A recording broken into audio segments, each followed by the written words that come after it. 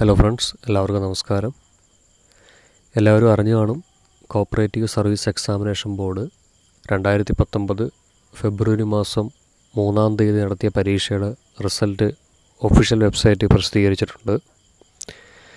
എല്ലാവർക്കും റിസൾട്ട് കിട്ടിക്കാണുമെന്ന് വിശ്വസിക്കുന്നു. ആർക്കെങ്കിലും സഹകരണ ബാങ്കിൻ്റെ പരീക്ഷാഫലം ലഭിച്ചിട്ടില്ല എങ്കിൽ നിങ്ങൾക്ക് മൊബൈലിൽ പെട്ടെന്ന് ലഭിക്കും.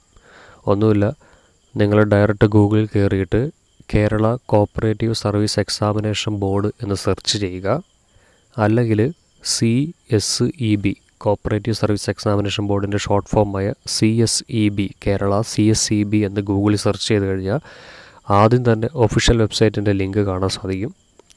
ആ ഒഫീഷ്യൽ വെബ്സൈറ്റിൻ്റെ ലിങ്കിൽ ക്ലിക്ക് ചെയ്ത് കഴിഞ്ഞാൽ നിങ്ങൾക്ക് കേരള കോപ്പറേറ്റീവ് സർവീസ് എക്സാമിനേഷൻ ബോർഡിൻ്റെ വെബ്സൈറ്റിൽ നിങ്ങൾക്ക് കയറാം. ആ വെബ്സൈറ്റിനകത്ത് കയറുമ്പോൾ തന്നെ ആദ്യത്തെ പേജിൽ തന്നെ തൊട്ട് താഴെയായിട്ട് റിസൾട്ട് എന്ന് പറയുന്ന ലിങ്കുണ്ട്. ആ റിസൾട്ട് എന്ന് പറഞ്ഞ ലിങ്ക് ക്ലിക്ക് ചെയ്ത് കഴിഞ്ഞാൽ Kerala cooperative service examination board നടത്തിയ പരീക്ഷാ ഫലങ്ങളുടെ എല്ലാ റിസൾട്ട് അതിനകത്തുണ്ട്. അതിൽ തന്നെ ലേറ്റസ്റ്റ് ആയിട്ട് സെക്രട്ടറിയുടെയും ക്ലർക്കിൻ്റെയും ഫെബ്രുവരി മാസം 2-ാം തീയതി അല്ല 3-ാം തീയതി നടത്തിയ പരീക്ഷയുടെ റിസൾട്ട് അവിടെ കൊടുത്തിട്ടുണ്ട്. PDF ഫയലാണ്, നിങ്ങൾക്ക് അവിടെ നിന്ന് ഡൗൺലോഡ് ചെയ്യാം. അപ്പോൾ സിമ്പിളായിട്ട് ഡൗൺലോഡ് ചെയ്യാം. ഗൂഗിളിൽ കയറുക, CSEB കേരള എന്ന് സെർച്ച് ചെയ്യുക. അല്ലെങ്കിൽ Kerala cooperative service examination ബോർഡെന്ന് search ചെയ്താലും മതി, നിങ്ങൾക്ക് അതിൻ്റെ റിസൾട്ട് കിട്ടുന്നതായിരിക്കും. അപ്പോൾ എല്ലാവരും റിസൾട്ട് നോക്കുക. റിസൾട്ട് നോക്കിയിട്ട് ആരൊക്കെ ലിസ്റ്റിനകത്തുണ്ടെങ്കിൽ നിങ്ങൾ തീർച്ചയായിട്ടും ഇതിൻ്റെ അടിയിൽ കമൻറ്റ് ചെയ്യണം. ലിസ്റ്റിലുള്ള എല്ലാവരും കമൻറ്റ് ചെയ്യണം. ലിസ്റ്റിൽ വന്ന എല്ലാവർക്കും എല്ലാ ആശംസകളും നേരുന്നു. ലിസ്റ്റ് വരാത്തവരൊന്നും ആരും പേടിക്കേണ്ട. കാര്യം ഈ വട്ടം ലിസ്റ്റ് വരാത്ത എല്ലാവർക്കും മാർച്ച് മാസം 31-ാം തീയതി നടത്തുന്ന പരീക്ഷയ്ക്ക് നല്ല മാർക്ക് നമുക്ക് മേടിക്കാം, പ്രശ്നമൊന്നുമില്ല. അപ്പോൾ എല്ലാവരും റിസൾട്ട് നോക്കുക. റിസൾട്ട് നോക്കുന്ന ഇത്രയേ ഉള്ളൂ. ഗൂഗിളിൽ കയറുക, Kerala cooperative service examination ബോർഡെന്ന് search ചെയ്യുക. ആദ്യം കാണുന്നതിന് ഒഫീഷ്യൽ വെബ്സൈറ്റാണ്, അതിൽ ക്ലിക്ക് ചെയ്യുക. ക്ലിക്ക് ചെയ്ത് കഴിഞ്ഞാൽ തൊട്ട് താഴെ റിസൾട്ട് എന്ന് പറയുന്ന ലിങ്കുണ്ട്. ലിങ്കിൽ ക്ലിക്ക് ചെയ്യുക. ആ ലിങ്കിൽ ക്ലിക്ക് ചെയ്ത് കഴിഞ്ഞാൽ ലേറ്റസ്റ്റ് ആയിട്ടുള്ള റിസൾട്ട് കിട്ടുന്നതായിരിക്കും.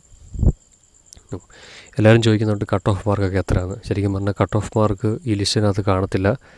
അത് ഫൈനൽ റാങ്ക് ലിസ്റ്റ് ഇടുമ്പോൾ മാത്രമേ നമുക്ക് കട്ട് ഓഫ് മാർക്ക് അറിയാൻ പറ്റുകയുള്ളൂ. അത് ഓരോ ബാങ്കിലും ഓരോ കട്ട് ഓഫ് മാർക്കായിരിക്കും.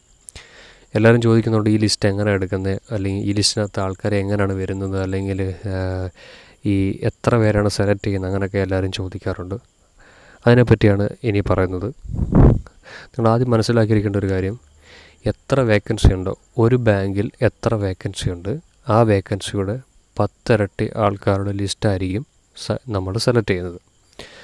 ഫോർ എക്സാമ്പിൾ, ഞാനൊരു ബാങ്കിൽ പരീക്ഷയ്ക്ക് വേണ്ടി അയക്കുമ്പോൾ ആ ബാങ്കിൽ 5 വേക്കൻസി ഉണ്ടായിരുന്നുവെങ്കിൽ ആ ബാങ്കിൻ്റെ ലിസ്റ്റ് വരുമ്പോൾ 10 ഇരട്ടി, അതായത് 5ൻ്റെ 10 ഇരട്ടി 50 പേരുടെ ലിസ്റ്റായിരിക്കും ഇടുന്നത്. ചിലപ്പോൾ 50 എന്നുള്ളത് 50 കൂടുതൽ വരാം. കാര്യം എന്ന് വെച്ച് കഴിഞ്ഞാൽ 50ാമത്തെ ആളെ സെലക്ട് ചെയ്യുമ്പോൾ 50ാമത്തെ ആളുടെ മാർക്ക് ഏതാണോ അതേ മാർക്ക് തന്നെയാണ് 51, അതേ മാർക്ക് ഒരുപാട് സെയിം ആയിട്ട് കുറേ പിള്ളേർക്കുണ്ടെങ്കിൽ അതിനകത്ത് മാറ്റം വരാം. കാരണം 50 എന്ന് പറഞ്ഞാൽ ചിലപ്പോൾ 52, 53, 54 വരും. അവസാനം സെലക്ട് ചെയ്യുന്ന ആളുടെ മാർക്ക് സെയിം മാർക്കുള്ളവരാണെങ്കിൽ ലിസ്റ്റിനകത്ത് ചെറിയ കുറേ ആൾക്കാരുണ്ട് ഉൾപ്പെടാനായിട്ട് സാധ്യതയുണ്ട്. അപ്പം ഒരു ബാങ്കിൽ എത്ര വേക്കൻസി ഉണ്ടോ അതിൻ്റെ 10 ഇരട്ടി ആയിരിക്കും ലിസ്റ്റ് ഇടുന്നത്. ലിസ്റ്റ് ഇടുമ്പോൾ ആ ലിസ്റ്റ് ഇടുന്ന എല്ലാവരെയും ഇൻ്റർവ്യൂവിന് വിളിക്കുന്നതായിരിക്കും. ഇൻ്റർവ്യൂവിന് നമുക്കറിയാം മൊത്തം 20 മാർക്കാണ് ഇൻ്റർവ്യൂവിന് കിട്ടുന്നത്. ആ 20 മാർക്കിനകത്ത് 5 മാർക്ക് നിങ്ങളുടെ ജില്ലയുടെ മാർക്ക് കിട്ടും. അതായത് നിങ്ങൾ ഇൻ്റർവ്യൂവിന് ഇൻ്റർവ്യൂ കാർഡ് വന്ന ലെറ്റർ നിങ്ങളുടെ സ്വന്തം ജില്ലയിലുള്ള ബാങ്കാണെങ്കിൽ നിങ്ങൾക്ക് ഉറപ്പായിട്ടും 20-ൽ 5 മാർക്ക് കിട്ടുന്നതായിരിക്കും. പിന്നീട് കിട്ടുന്നത് വെച്ച് കഴിഞ്ഞാൽ 3 മാർക്ക് ഇൻ്റർവ്യൂ അറ്റൻഡ് ചെയ്താൽ കിട്ടുന്നതായിരിക്കും. അങ്ങനെ 5, 3, 8 മാർക്ക് നിങ്ങൾക്ക് 20-ൽ കിട്ടും. ബാക്കിയുള്ള 12 മാർക്ക് നിങ്ങളുടെ പെർഫോമൻസിനായിരിക്കും കിട്ടുന്നത്. അപ്പം ലിസ്റ്റിനകത്ത് വന്നിട്ടുള്ള എല്ലാവരും ഇൻ്റർവ്യൂവിന് വേണ്ടി നന്നായിട്ട് പഠിക്കുക. ടെസ്റ്റിന് വേണ്ടി എങ്ങനെയാണ് പ്രിപ്പയർ ചെയ്തത് അതുപോലെ തന്നെ ഇൻ്റർവ്യൂവിനും പഠിക്കുക. അപ്പോൾ ലിസ്റ്റിലുള്ള എല്ലാവരും വീഡിയോയുടെ താഴെ കമൻറ്റ് ചെയ്യണം. നിങ്ങൾക്ക് ഈ ചാനലിൽ നിന്ന് എന്തെങ്കിലുമൊക്കെ പ്രയോജനം കിട്ടിയിട്ടുണ്ടെങ്കിൽ ദയവായിട്ട് നിങ്ങൾ താഴെ കമൻറ്റ് ചെയ്യണം. കൂടുതൽ എന്തെങ്കിലുമൊക്കെ ചാനലിൽ നിന്ന് ആഗ്രഹിക്കുന്നുണ്ടെങ്കിൽ നിങ്ങളത് കമൻറ്റ് ചെയ്യുക. നിങ്ങൾക്ക് ഈ ചാനൽ ഇഷ്ടമായെങ്കിൽ ഷെയർ ചെയ്യുക, സബ്സ്ക്രൈബ് ചെയ്യുക. നിങ്ങളുടെ അഭിപ്രായങ്ങൾ താഴെ കമൻറ്റ് ചെയ്യുക. ഇടുന്ന ക്ലാസ്സിനകത്തൊക്കെ ഏതെങ്കിലും തെറ്റുകളൊക്കെ ഉണ്ടെങ്കിൽ നിങ്ങൾ അപ്പം തന്നെ കമൻറ്റ് ചെയ്യാറുണ്ട്. അത് വളരെ നല്ലതാണ്. കാര്യം തെറ്റുകൾ സംഭവിക്കുന്നത് ചൂണ്ടിക്കാണിച്ചെങ്കിൽ മാത്രമേ നമുക്ക് അടുത്ത വീഡിയോയിൽ തിരുത്തി പറയാൻ പറ്റത്തുള്ളൂ. വീഡിയോയിലേക്ക് എന്തെങ്കിലും തെറ്റുണ്ടെങ്കിൽ നിങ്ങൾ അത് തീർച്ചയായിട്ടും കമൻറ്റ് ചെയ്യുക. അപ്പോൾ എല്ലാവരും ലിസ്റ്റ് നോക്കുക. PDF ഫയലാണ് ലിസ്റ്റ് കിട്ടുന്നത്. ലിസ്റ്റിൽ വന്നിട്ടുള്ള എല്ലാവരും കമൻറ്റ് ചെയ്യുക. നിങ്ങൾക്ക് എന്തെങ്കിലും സംശയം ഉണ്ടെങ്കിൽ നിങ്ങൾ കമൻറ്റ് ബോക്സിൽ ഇട്ടാൽ മതി, അതിന് റിപ്ലൈ തരുന്നതായിരിക്കും. ലിസ്റ്റ് വരാത്തവരുണ്ടെങ്കിൽ പേടിക്കേണ്ട. മാർച്ച് 31 നടത്തുന്ന പരീക്ഷയ്ക്ക് നല്ല മാർക്ക് മേടിക്കുക. മാർച്ച് മാസം 15-ാം തീയതി കഴിഞ്ഞ് നിങ്ങൾക്ക് എല്ലാവരും ഹാൾ ടിക്കറ്റ് കിട്ടുന്നതായിരിക്കും.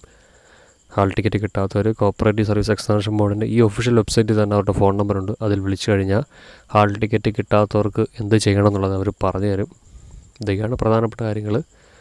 അപ്പോൾ ലിസ്റ്റിൽ വന്നിട്ടുള്ളവർ ഇൻ്റർവ്യൂവിന് വേണ്ടി പ്രിപ്പയർ ചെയ്യുക. അപ്പോൾ എല്ലാവർക്കും ആശംസകൾ നേരുന്നു. Thank you.